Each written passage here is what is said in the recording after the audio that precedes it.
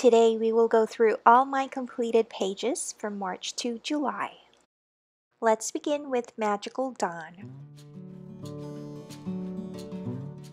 It took me a month to complete this page.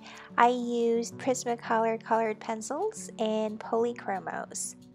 I used a mix of dark and light blue for the background. In the beginning, I had no clue on how to color this page, but when I was looking at my colored pencils, I decided to use a mix of dark and light pink for the seashells. And for the two seashells, I used a mix of sienna brown, red, and peach. I really want the colors to stand out, and I am glad that it came out so vibrant. I am quite happy with the result.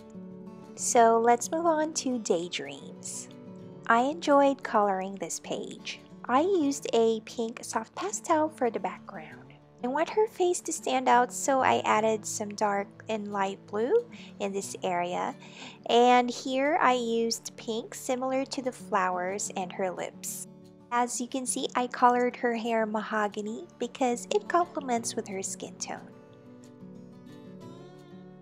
Next coloring book is Jewelry Box.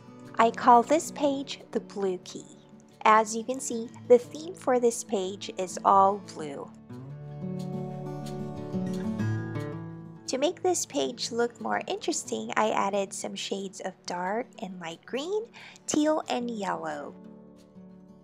For this area, I added dark brown, burnt ochre, pumpkin orange, and yellow.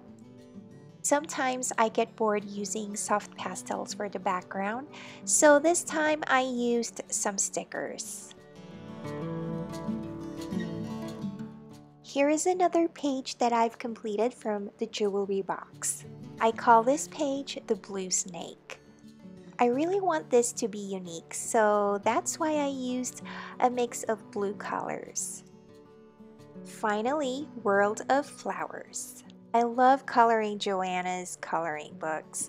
The paper quality is great for Prismacolor and any type of colored pencils.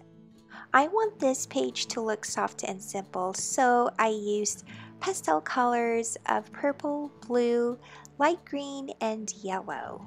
I used Mate Color Peps colored pencils for this page, and I am glad that it turned out so beautiful. If you are interested to see how I colored this page, I will link the video in the description box. So that's it for today, and I hope you enjoyed this video. If you love adult coloring books, please don't forget to subscribe and visit my Instagram for more coloring inspirations. Thank you for watching.